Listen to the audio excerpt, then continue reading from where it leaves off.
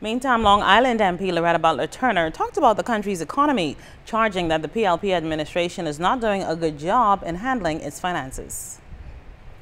Our national debt ratio is estimated at just under 77% as of December 2015.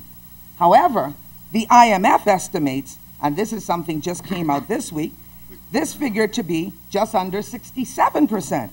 How is this?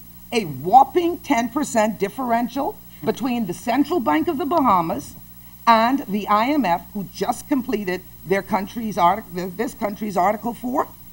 While we can debate the merits of either number, my dear colleagues, one thing is clear. When it comes to financial management, we cannot manage, and we certainly cannot fix if what we have, we cannot even count.